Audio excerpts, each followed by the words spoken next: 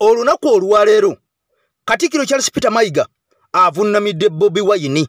Ekigudde ku Bobi Wine ng'ava Enamboole, njagala ebigambo bitegere mu bulambirira bwabyo. Ssaabasajja Kabaka ng'alabiseeko byonna ogenda bitegeera lwaki Bobi Wine yagenze Enamboole olunaku olwaleero ne Kabaka n'alabika ate nga teyalaze nga bulijjo.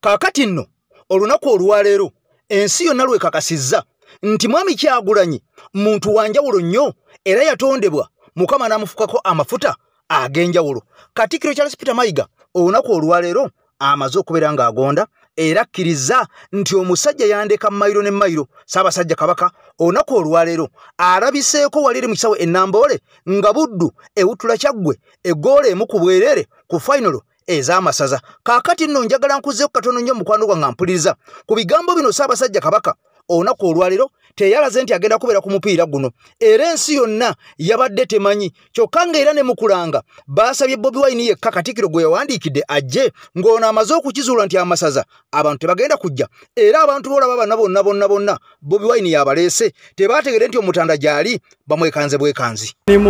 Na munsi amaze obbanga ayingira gwe kyoba omanya vibe omuganda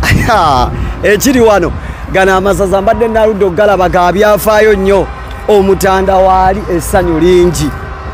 lingi ekiri Enamboole naye bamaze obbanga bagalawo emiryango era kakati ogenda bbanga obifunira wano byonna. Enamboole ajjudde abaana b'e Buddu n'abaana b'e Kyaggwe bangi naffe ab'Ekyaddondo mwetuli mpolampola but kyoba omanya vibe y'amaanyi. Omutanda ayingidde nga nnyinimu namunswa sawe kijjudde ne kikubako ne bagoba basibyewo ekisaawe mbadde naludde okiraba basibyewo nga sikki naye nga kijjudde bujjusi ne kikubako kibooze bweru abantu bakwatiridde munda abantu bangi kwegamba vibe kyokka nga waliwo n'omulala alina otuuka essaawa yonna kati oba omanya ekiri wano saasira atazze agenze kulaale oba azze kulaale. Kaakati ebigambo bino buli lw'obitunuulira n'obifumiitiriza n'ojjukira n'ebigambo abateesi abalyolyomi n'ensolima bye bazze nga boogera ku mwami Kyagulanyi mbu ensi yamukyawa, mbu ensi temwagala, mbu tayagala Buganda, osobola okutegeera ensi nti n'abantu abagirimu abasinga babi kubanga tetumanyi mitima gyabwe, tesobola na kwera nga tulaba emyoyo gyabwe. Naye ekisinga obukulu nti amaanyi g'omuntu yenna naddala bannabyabufuzi oba oli awo tugalabira ku bantu abamuwagira kw'ossa abo abamuwembejja n'abo abamukkiririzaamu. Olunaku olwaleero Mayiga agenze Enamboole naye nnyinza okugamba nti tewali yadde omuntu n'omu amuwerekedde era atambudde n'ebisirika abasirikale be ne konvoyi ye. Tewali muntu n'omu wa kigere asobodde okubeera ng'avayo akube omuzira olw'okuba alabye ku Charles Peter Mayiga Katikkiro wa Buganda. Kaakati bino bye bisinga okubeera nga biruma abantu bano okuviira ddala ku Katikkiro Charles Peter Mayiga ku mpaka wansi eri ku bafuutu soja oba bayite ba NRM propagandist abali eyo abalya obusente ne babeera nga basiiga enziro mwami Kyagulanyi. Kakati nno nga sinaba kubeera nga nkwongerayo abasajja ekigudde mu NRM ate kifumba mutuku bongedde okubeera nga babalabisa ebigambo byobadde tomanyi ogenda kwongera okubeera nga obitegeera olunaku olwaleero essaawa eno yennyini ku mukutu gwaffe gw'omuntu wansi ogw'enkyukakyuka. Kakati nno kansooke nkwongereko katono nnyo ekibadde mu kkubo nga Pulezidenti Kyagulanyi Ssentamu Mitembo ava Enamboole namungi ne namungi w'omuntu akuŋŋaanye emizira enduulu laavu okwagala nkugambye kuno kususse tekubangawo kyokka ng'ate entambula na mulongo wase omuluutansozi nannyini bizibu okubimenyaamenya okubeera ng'abizingazinga n'okubeera ng'abiseeteza okubisaanyizaawo ddala ebya buli kkala kakati gwali ebunaayira okoona bukonyi ku whatsapp ebisigadde n'abimala ate tayagala ssente okuggyako ng'omaze okubeera nga otereera kakati vidiyo sooka ogimpeera ekigalo ompyo subscribinge tusingimbule bwetti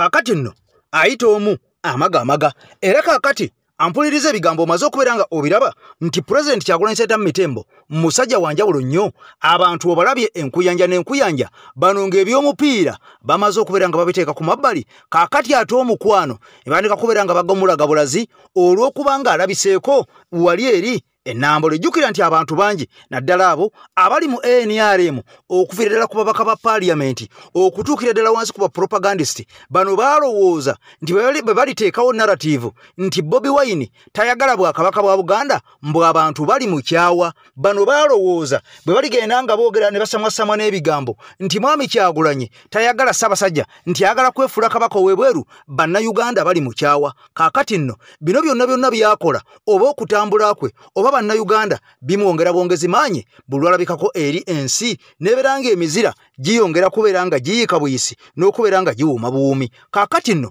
gwe wenna abadde ali eyo oba ng'ogenda mu ddwaliro nga tosangayo ddagala oba ng'otunulira enguudo nga zaavunda dda zaggwayo dda oba ng'otunulira ebitongole ebya gavumenti nga tebikyasobola kubeera nga biyamba bulungi munnayuganda kaakati toddamu kubeera nga weebuuza ensonga eva ku ki toddamu kubeera ng'olowooza nti bino byonna bya nsobi wabula bino byonna bijja bigereke kaakati nno njagala nsooke nkulengeze ku katono nnyo ku basajja bano n'abakazi ampuliriza ogenda kutya ensi nti bano abasajja ensi baagiwamba ne bagitwalira ddala era n'abantu be bakozesa naddala abo abamu kuba balya mu ngalo okuli n'abeeyita abaganda kyannaku nnyo bano bonna ensi baagiwaayo dda njagala ojjuke nti olunaku olw'ejjo omusajja mwami Museveni yabadde ekisozi n'atuuza ababaka ba NRM bonna ensonga yabadde ku mmwanyi era nga bano bonna yamaze okubeera nga abakyajinga mu kuvaayo okudda mu paaliyamenti bonna bakkiriziganyiza lumu nga nkuyege nti balina okubeera nga bawagira ekigambo mwami Museveni kyayagala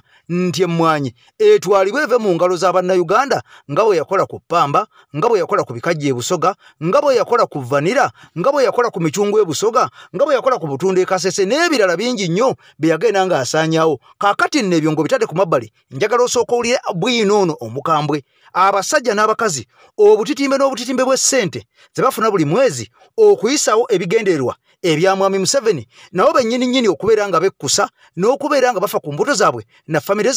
zaabwe nga ffe bannansi balukyolo abasajja n'abakazi batuvaako dda okusinziira ku ministry mpuliriza bulungi owulire essalale lino eggwanga ggagga lino eggwanga lirina amaja ministry eya public service ompulira ministry eya public service yafulumizza salary structure owa top government officials mu mwaka gw'ebyensimbi financial year 2024-2025 ulira omusaala gwe bafuna era bannayuganda basikubyemu makiikakiika amatama bagataddeko enkondo bakutte ku matama mu bufunze bwe bategedde omusaala abakozi ba gavumenti gwe bagenda maaso n'okulabika nti bafuna. Ministry eya public service mutegezaako nti yefulumiza bino kati wulira kasalale gwe nja kuweerera omwana lwampaka amala agende Saudi omwana ojja muweerera lwampaka amala agende Saudi. Inspector General of Government ayigiggi list eno eya Ministry of Public Service ekulaze nga ayigiggi mu kaseera kano ye mukyala Betty Kamya Tulyomwe yali kudda luvuganya gavumenti n'ayingira gavumenti kati afuna mudidi ministry eraze nti ono buli mwezi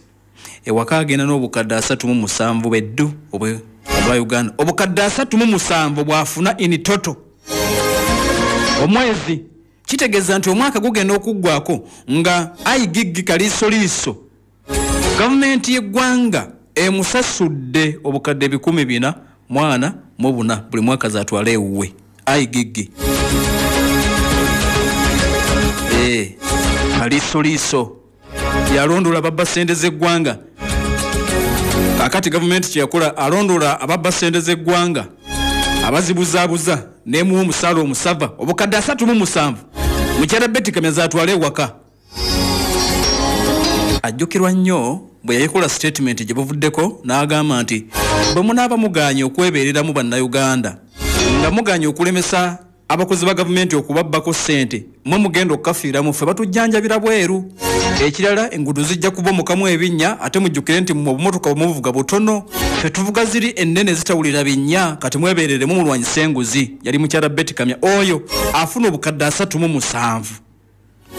kati kitegeeza nti afuna okufuna Chief Justice n'abalamuzi n'abakulu abalala mu kitongole ekiramuzi. Lida abalazi bafuna Ssaabalamuzi w'eggwanga Chief Justice mu kaseera kano ye Alphonse Owinyi-Dolo. Eggwanga limusaasaanyizako obukadde 26 mu emitwalo 50 buli mwezi ye salale. Ssaabalamuzi obukadde 26 mu emitwalo 5 buli mwezi. Bw'oba olina woolinga waliwo omusomesa ng'awuliriza sooka ojje ku leediyo ayinza okwetuga omusomesa n'omusawo intani dokita gwe baagana okwongeza ssente sooka omugireko leediyo aleme kwetuga kubanga ajja kuwulira salale ono ajja kuwulira salale ono ayinza okwetuga. Chief Justice obukadde 26 mu emitwalo 5. Auditor General yabala ebitabo bya gavumenti.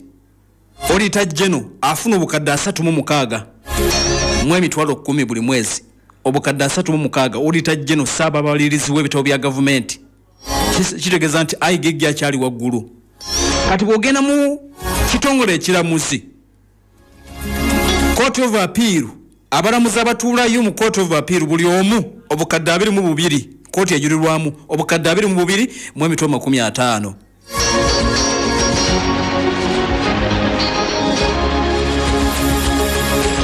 Inspector General of Government nkugambye nti ye ayigiggi obukadde 37. Chief Justice obukadde 26 mu emitwalo 50. Deputy Chief Justice omumyuka wa Ssaabalamuzi w'eggwanga obukadde 25 zafuna. Auditor General obukadde 36 mu emitwalo 10. Principal Judge n'afuna obukadde 24. Omulamuzi okuva mu kooti eyitibwa Supreme Court yali ku bukadde 23 mu emitwalo 50. Bajjaji aba High Court nkugambye nti bafuna obukadde 22 mu obukadde mu emitwalo 50. Kakati IGP Inspector General of Police akaseera kano yali ku bukadde 15 mu emitwalo 4. Saba police mu kaseera kano ye Abasi byakagaba salary structure ye eri ku bukadde 15 mu emitwalo 40 buli mwa buli atuliriza buli mwezi. Ensimbi zino bazongeza kubanga yali afuna obukadde nga 6 mu emitwalo 8. Akulira amakomera naye afuna ssente zezimu. ali ye Johnson byabashaiza afuna obukadde 15,40 kaseera kano bwe bito bibiri be bakulu abasinga ofuna sente mu ggwanga naye ng'ogyeko abakulu abo ne twagala twetegereza abalala abagenda maaso n'okuleka nti bafuna ababuzi b'omukulembeze w'eggwanga nabo lisiti tugiina wategedde zibagenda maaso n'okuleka nti bafuna okusinziira of course ku Ministry of Public Service wulira abawabula omukulembeze w'eggwanga ba Eddie Kenza abo ba Catherine Kusasira gwe buli gwomanyi nti muwabuzi ba RDC n'abalala omusala gwabwe guyimiridde bwe guti akaseera kano ba Deputy RDC Assistant Senior Presidential Advisor ali ku bukadde 2,37 era asinga omusomesa kitegeeza nti omwaka obukadde 28 kasoobera ku level eya Assistant Senior Presidential Advisor. Kakati Presidential Advisor yafuna obukadde 2,37 omwaka obukadde 28 buli mwaka. Special Presidential Envoy afuna obukadde 2,36 buli mwezi bwe bukadde 2,834 buli mwaka. Ba Special Presidential Assistant bwe bukadde 2,35 kitegeeza nti ze $2,820 buli mwaka. Presidential Assistant afuna obukadde 2,35 ukitegedde. Ne tugenda ku RDC RDC oba RCC RDC abawa district RCC abawa city buli mwezi $2,29,132 omwaka atwala 27 ewaka. Deputy RDC oba Deputy RCC afuna akakadde kamu $28,239 omwaka atwala ewaka obukadde 15. Kakati jukira nti ng'ogyeko Deputy RDC kakati tuyina eggwanga gagga tuyina RDC ne tubeera ne Deputy RDC oba Deputy RCC kati ate ne tubeera ne Assistant RDC bali basatu. RDC omukulu ba RCC ne Deputy we kati ate Deputy ntuba naye Assistant. Nze bwe nali nsoma oluzungu nali mmanyi nti Assistant ne Deputy byebimu nedda si byebimu okusinziira ku byenda bawano kubanga bandaga nti Deputy waali obukadde akakadde kamu $28,000 ate nenengera ne Assistant. Kati kyenja okuddamu okunoonyereza ntegeere Assistant ne Deputy emirimu gyawukana gitya naye anyway Assistant afuna $80,772 bwe bukadde 9,800 buli mwezi kwe bayita Assistant. Kale no government esasula RDC ne esasula Deputy ne Assistant. Salary structure ebyo natuliriza byafulumiziddwa Ministry of Public Service evunanzibwa ku bakozi ba government. Omusala ogusinze okukanga bannayuganda gwe musala ogwa IG. Kakati nno nga Mwami Kyagulanyi akyayongera okulaga essajja n'okulaga amaanyi mwenna mujjukira nti gye buvuddeko yabadde mu bitundu eby'ekisolo eno gye badde agenza okunoonyeza akalulu oba okukuba kampeyini oba okukampeyiningira omukyala amanyiddwa nga Sultan Salim Tana nga amunoonyeza kalulu ak'okudda mu bigere by'omukyala eyafa eyalamanyiddwa nga Sara Mateke. Njagala ojjuke nti Sara Mateke ono ye yatwala ekifo kya Member of Parliament ow'ekisolo wabula bwe yavudde mu bulamu obw'ensi eno omukyala amanyiddwa nga Sultan Tana Salim gwe twagala okubeera nga tuzzaayo kubanga ne mu kalulu kali kennyini akaggwa 221 omukyala ono Sultan Salim Tana yakwata kifo kya 2. Kakati nonako olwajjo mwalabye President Kyagulanyi Ssentamu Mitembo ngayolekedde ekisolo namungi ne namungi w'omuntu n'akuŋŋaana okubeera nga munnange ayaniza President Kyagulanyi Ssentamu Mitembo okubeera nga anoonyeza omwana ono oba akawala kano bambi akalulu ak'okujja mu Parliament okujjuza ekifo ekyo eky'abannakisolo eky'omukyala eyafa amanyiddwa nga Sara mateke. Kakati nno ebigambo bino wabiwulidde era mu kwongera ebbugumu President Kyagulanyi Ssentamu Mitembo olunaku olwajjo ono yakuŋŋaanyizza abaana abavudde Kasozi k'e Makerere bw'atyo n'abawa ekijjulo ekyabadde ekikambwe. Jjukira nti bano bamaze ebiseera emyezi n'emyezi wiikisi ne wiikisi nga basajja batu tebalya era nga basajja batu baagobwa ne mayumba. Jjukira nti bano be bamu ku bayizi abasasulirwa gavumenti oba bagenda ku gavumenti, naye nga bwenjogerera gavumenti ebyokubawa ssente, ebyokubasasulira ebisulo, ebyokubawa ekyokulya byonna nga yabivaako dda era nga gavumenti yava dda ku mulamwa. Kati no President Kyagulanyi Ssentamu Mitembo bw'atyo yakutte ettani n'ettani ez'ebyokukozesa n'abiwa abantu bano ab'e Makerere abadde basukka mu 500 bw'atyo n'abafumbira ne ku kijjulo n'abawa kibbufe oba giyite self service ampuliriza ne balya ku mmere era bangi baavuddeyo ne bawa obujulizi ne baga nti nze mbadde mmaze ebbanga emirundi wiiki ne weeks nga sirya kamere bwe kati nga nsulira kikomando oluusi nga nsulira busulizi kya muwogo musiike oba mazzi. Kakati no President bino byonna yamaze okubeera nga abisolovinga era abantu bano bambi nabwa akokuza eri eddiba erya Walumbe. Kakati nno njagala nnyo ojjukire ku yabadde ekisolo nga sinaba kubeera nga nkwongereyo mu nsonga ennene naye bikulu nnyo eby'omukyala Tana ongezi akayise omukulembeze w'ekibiina ekya National Unity Platform Robert Kyagulanyi Ssentamu Principal ayugumiza ebitundu eby'ekisolo bw'abadde agenda maaso n'okwanjulira bannakisolo candidate w'ekibiina ekya National Unity Platform Sultan Atana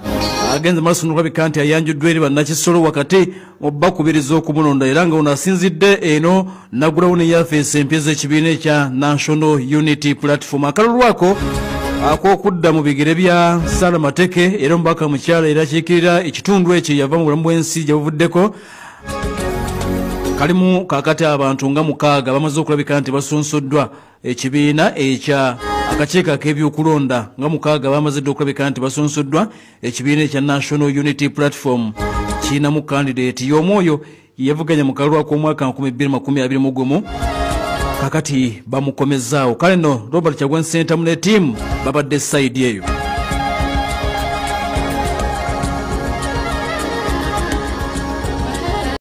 Kakati nno bino byonna nga bikyagenda mu maaso oba oliawo ampuliriza mukwano gwange nga byongedde okubeera nga ebigambo biranda ebikwatagana ku nnyanja bikyalanda ng'emmwanyi gitadde ku mabbali. Kakati nno nabyo bimaze okubeera nga byongera okutabuka. Mwenna njagala mukimanye nti bannayuganda abavuba mukene kakati bali kanayo kyani bali kuvaawo mpitewo bali kutaasula otaasibewo yaali ku mumwa kubanga abantu bano bagobwa dda ku nnyanja era kakati okuvuba mukene olina okuba mbu ng'olina emmeeri ennene kwovubira mukene. Kakati bano ab'obwato obutono basajja batu bano baagobwa dda baateekebwako dda mukwano gwange ekijegere oba baakubako dda ekibaati tebakyakkirizibwa oba oliawo kuvuba mukene. Kakati n'ebigambo bino bye bitanudde bannayuganda okulumba Mwami Museveni ng'abantu bakaawu era mukwano gwange mpuliriza nga tebasalikako musale era mu mbeera y'emu ne Golodi ono kubanga jjukira nti Golodi ebirombe byonna ebya Golodi mu ggwanga Uganda Mwami Museveni alina engeri gye bebikontrolinga okubijja mu mikono egy'abannayuganda bw'atyo n'abissa mu mikono egy'abantu ssekinnoomu ate nga kigambibwa nti abantu bano abali mu Golodi oyo bali kumpi nnyo ne Mwami Museveni sina kindi bamuyinako olunyankole manya bamuyinako oluganda. Kakati nno mu mbeera eno abasajja bavideyo ne batabuka nti omukene ono Mwami Museveni gw'okaayanira oba gwawa abagwira omukene ono gw'omubiika mukene ono gw'omuzaala era ne Golodi gwe wasalawo ne wezza n'okuba embooko abantu bannayuganda okubagoba ku Golodi okubeera nga bamusima n'okubeera nga beefunira ekiguli amagala eddiba Golodi ono gw'omufuluma oba Golodi ono mukyala we yamufuluma. Kakati n'ebigambo bino ku AKTV Media mukwano gwange ampuliriza nakugamba tukwata amaloboozi g'abantu abo ababa byogedde kubanga tukunyonyola nti ebigambo bino ebimu tebibeera byaffe ku mukutu kati nga bino si bya AKTV Media Uganda era si bya AKTV Management era si bya AKTV era si bya AK Master Nganze omuse kinnoomu wabula bya muntu ono yennyini abivunanyizibwako abyogera nga bw'obiwulira. Nabuuza Museveni nnyoko abiika amagi ga mukene oba Janet abiika mukene mbuuza ani abikugamba Museveni gw'obiika amagi g'ensumaaki oba nnyoko yabiika ensumaaki. Njagala okubuuza Museveni olumiri lwa Golodi oyo kyogamba Janet ye yagenda n'amunia ku nsiko nti Janet ye bw'agenda ku nsiko okunia ania Golodi kati oli mukulwanirira Golodi wa mukazi wo gwatambula ania ku nsiko kubanga oyinza tugamba nti bannange oyo Golodi mukazi wange ye yagenda amuniania mu bitundu ebyenjawulo buli lwania ania Golodi nga Golodi amera kubanga bw'oba wali akupeera ly'omu nsiko waliwo omuntu eyali epeera nawe ngenda atuulaawo ne wamerawo epeera obwo obutundu obwemeza bwokka wabaawo omuntu eyatuulawo ne wamerawo akatunda eryaddala oba wali akatunda k'omu nsiko bwe batyo bwe bakasimba kati nange embuuza Museveni nze mbuuza mukazi wani amukene mu nnyanja olw'okuba musula ntebe mukazi wagenda mu nnyanja n'agenda ani amukene oba agenda Enamayengo n'agenda ani Golodi mu bibanja by'abantu kati oprotekitinga Golodi wa mukazi wo gwatambula ani mu Uganda oba gwagenda anyala ku nsiko kwegamba onyala Golodi buli wonyala nga Golodi buli wonyala nga wajjawo oluzi lw'amafuta tubaveeko tutegere nti ebyo ebintu byammwe mwe mubinya mwe mubinyala njagala Museveni ne mukazi wa mutubuulire mwe munia Golodi mu bibanja by'abantu tubaviire ku Golodi wammwe kakati nno ebigenda maaso mu nsi Uganda bingi wabulanga n'ebinyiiza bannayuganda biyitirivu ddala kyova olabanga bangi bavudde mu mbeera oba oli awo ne batuuka n'okwogera ebigambo bye batandiyogedde olw'okubanga ebigenda maaso byabamalamu dda essuubi era nga basajja battu ne bakazi battu tebakyalina yadde essuubi eriraga nti oba oli awo buli muntu anatuuka ku kigendererwa kye nga munnayuganda era nga munnansi kyova olabanga abantu banyiivu nnyo oluusi kibaleeta n'okwogera ebigambo bye batandiyogedde olw'okubanga essuubi oba oli awo lyabakendeera kakati nno nga tukyagenda maaso n'okubeera nga tulajana n'okusattira olw'emmwanyi erabisengayo essaawa yonna omusajja agizingako okubeera ng'agiteeka mu nkwawa ye n'abantu be oba ne famire ye kakati nno ebigambo byongedde okubeera nga biranda laba ate bituuka ne mba opposition bennyini ne batandika okubeera nga beekuba omupiira ne batandika okubeera nga bayombagana ne batandika okubeera nga balumagana ate olw'emmwanyi eyamba bannayuganda wabula jjukira biro byonna bwe byatandikira ng'abantu bali ku ludda oluvuganya gavumenti emmwanyi basimbye Nakakongo basimbye ne Kuuli nga bagamba nti emmwanyi terina gyegenda kulaga etteeka terigenda kubeera nga lireetebwa wadde okuyisibwa mu paliamenti erikwatagana ku mmwanyi kakati wetwogerera essaawa zino ng'abamu batandise dde okubeera nga beetemamu omuli ababaka ba paliamenti kw'ossa abantu abo abatali mu paliamenti naye nga bawagizi nnyo ba opposition obanga ba activist balamba aba opposition kakati nno njaga nnyo tukwatagane ebigambo bino bikulu nnyo kubanga Uganda mwanyi Buganda mwanyi Abaganda mwanyi kakati abantu bwe bavaayo ne batandika okubeera nga balumagana ku nsonga ng'eno eyandiyambye abantu abaawamu oba abantu ssekinnoomu naye nga mwegasse kikwasa ennaku era kikuba enjukwe okubeera ng'ebigambo babiwaanyisiganya nga byambe byabaziba ng'ono ayogera kino n'olayogera kiri kyokka nga bonna omulabe waabwe y'omu ye gavumenti gye baagala okubeera nga bajja mu buyinza kaakati no sijja kubeera nga nkulonzalonza nagamba nti vidiyo gimpere ekigalo omulongo wase omuluutansozi ampuliriza tuteramu amafuta ne tubeera nga tunonooza ebintu bino byonna ne tubinoonya ne tubeera nga tutalaga amawanga ne tutalaga buli wamu ne tubeera nga tubikuwa ku mikutu egy'enjawulo osobole okubeera ng'obitegeera oba oliawo ofunemu ekikuzimba n'okutwala ensi yaffe mu maaso kaakati nno njagala oli ebigambo bino bya mukyala mukulu ddala era ng'omukyalo ono tayisibwamu maaso aludde mu paliamenti aludde mu byobufuzi mukyala muyivu atambudde amawanga ate nga mwogezi bayogera ennyenje zikunkumuka kaakati no wa opposition lukulwe njagala oli ebigambo bino mbu abadde alumba mbu umaru kisekka tetulina olutalo lwa mmwanyi omuntu yenna aleeta oba olutalo olulala olutujja ku kyemmwanyi obumu buno bwe tuzimbye ku mmwanyi oyagala oleetewo ate olutalo olulala oba tokyali munnaffe olidde kati oba weefudde nattabula kubanga buli kintu kyonna gwe onoolabanga tulina abantu bazimbye obumu Joelo atukulembedde tuzimbye obumu mu kulwanira emmwanyi tulwanyisa etteeka ebbi omusajja atwala omulimu gwaffe wadde guzizaamu abantu baffe ye Museveni ayisa abantu be abatutte bagenze lunaku lwajjo twabalabye babakebera covid omanyi atya nnyo ennaku zino obulwadde bw'oba ogenda omusemberera amala kukebera bulwadde abakobedde yabatutte abafalaasire ate mwe abasigadde n'ettale ate kakati oli asitula oluyombo ku bitaliimu nolwekyo omuntu yenna aleetera oluyombo wano kati abeera nga kyayagala kutujja ku mulamu abayagala kutujja ku kiri obumu bwe tuzimbye olutalo lwaffe olukulu era nze bannange ndaba wano n'abantu abalala nkolaba omuntu akusaawe nasitula olutalo ku Namboozi asitula olutalo ku Muwanga Kivumbi asitula buli mubaka wa palamenti amuwalalira buli kakati n'obuuza naye ddala ono akyali ku kigendererwa eri eriyo ababaka ba palamenti nga 14 abainaalemu tobanyize ninga gwe bana babugo utaye akunyiza eyayogedde akunyiza n'atayogedde akunyiza tubuuze kiki kyoya obadde ki natabula kakati oba weefudde natabula n'olwekyo ku ssaawa eno omusajja akuŋŋaanyiza ababaka ba NRM abatutte abafalaasire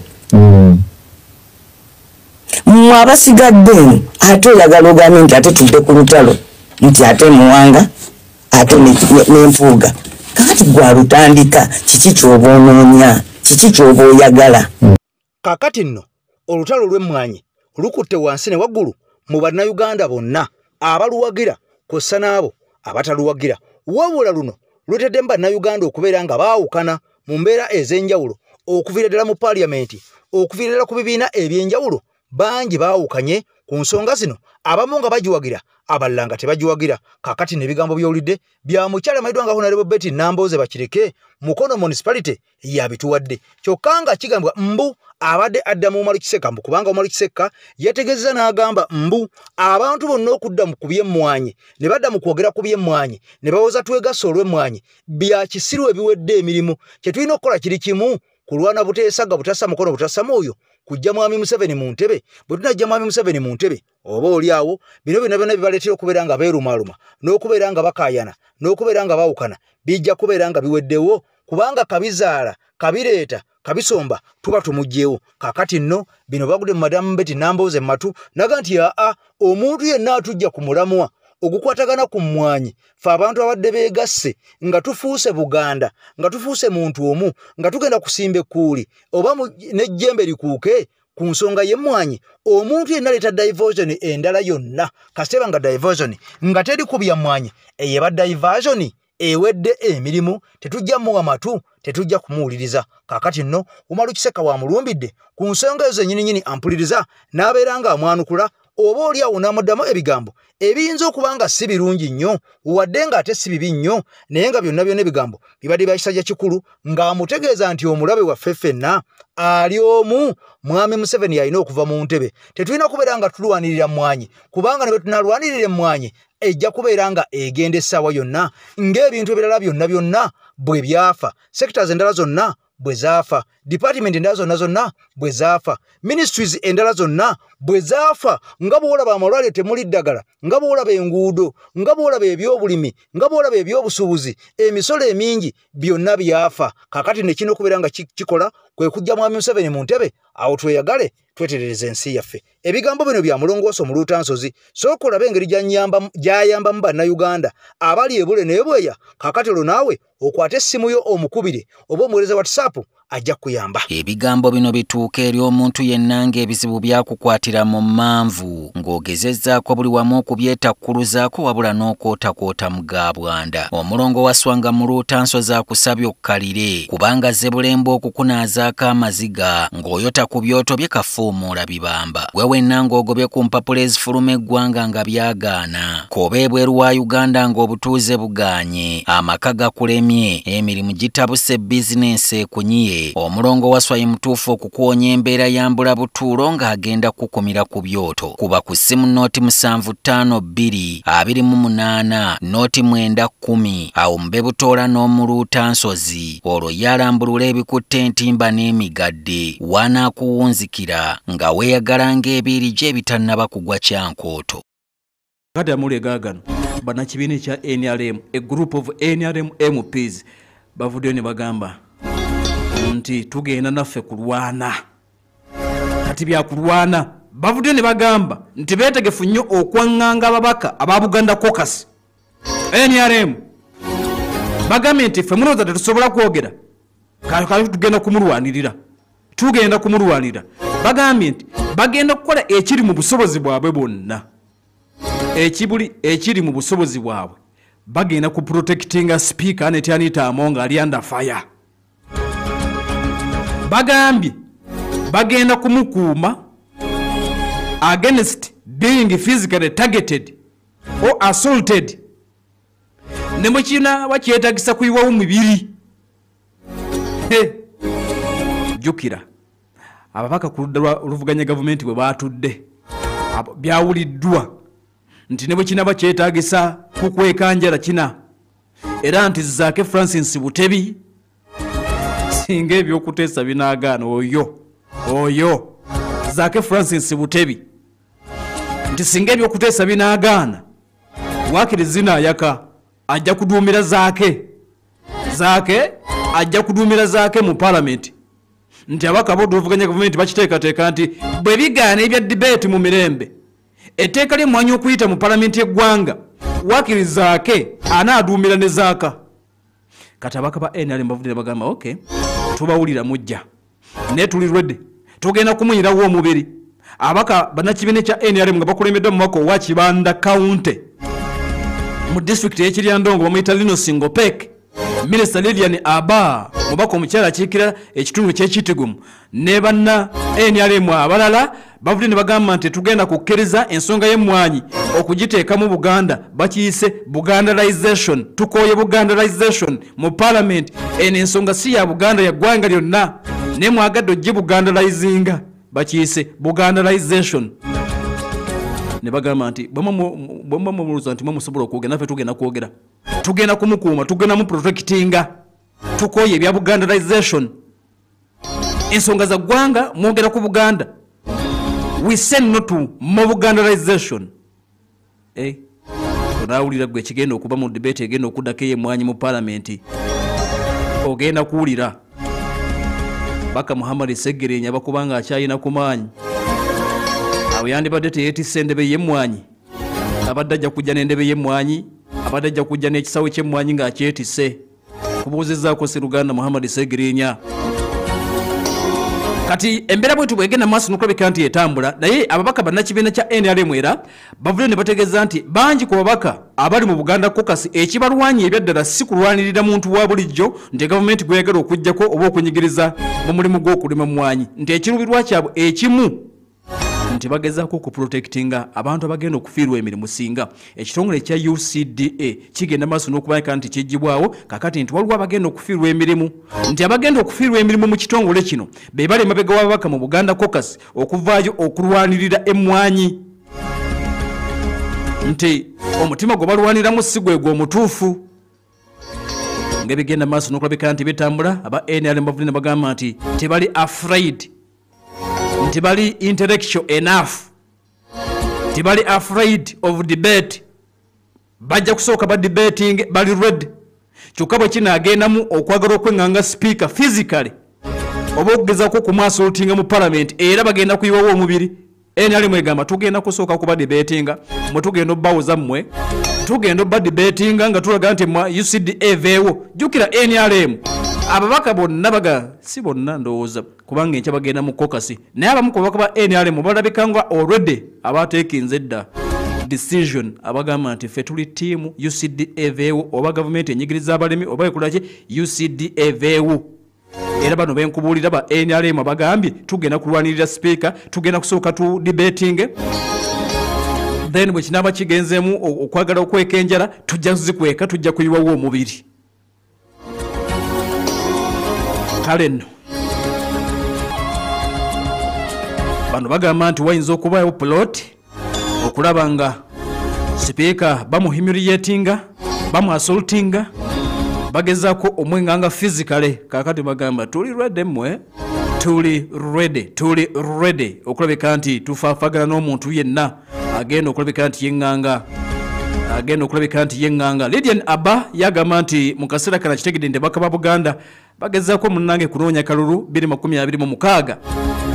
kyokka bagamba nti bagezaako okulabika nti bateekateeka violence kubanga bakimanyi wali mu parliament tebijja kutambula bulungi bajja kubasinga. Kati munnange embeera y'emmwanyi bwetyo bweri nga bwe nkutegeezezzaako NRM eweze bagamba tuweera tugenda okufaafaagana n'omuntu yenna tugenda okulwanirira speaker akaseera kano. Neera mu byonna atuliriza ataddeko kulera omuntu wa bulijjo olunaku lwankya NRM ababaka tekimanyiddwa bagenda kubuulirwa ki essaawa zigenda okwera 3:30 bajja kuba bali Gomba kisoze ku faamu w'omukulembeze w'eggwanga ssentebe waabwe ow'ekibiina ekya NRM kakati mu capacity ntagenda basinkana nga president agenda basinkana nga chairman w'ekibiina kyokka kisuubiddwa nti bano agenda okuvaayo nga boogera lulimi lumu ekiyisizza ku kasi ya NRM okuva Gomba ng'olulimi boogera lumu bwe ruti kakati osooka owulira ekigenda okuddako mu parliament NRM bagamba nti bali ready okudibetinga ne bwe kinaba kyetaaga kulwana physically bali ready nga bwe bitambula ataddeko ekkulera omuntu wa bulijjo naye nga mu byonna tuliriza emwanyi ebyaddala amawulire galaga nti yeetobeseemu akalulu ka 2026 bawanayinki bajja kubuuza owaayi bwe twali tulwanirira emmwanyi mu palamenti UCD eweerejibwawo wali ku sayidi ki